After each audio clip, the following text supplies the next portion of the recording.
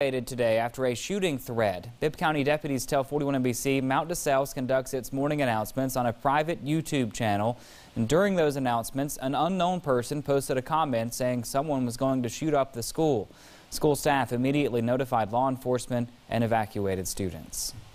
When we got here behind the police lines, they weren't saying much, but one of them did let us know that we thought it was a bomb threat, but actually it was a student who had threatened to shoot.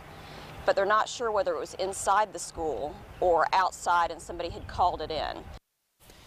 The SWAT team, along with Bibb County Sheriff's Office K-9 units, swept the school, and once it was deemed safe, students were allowed back in. No injuries were reported.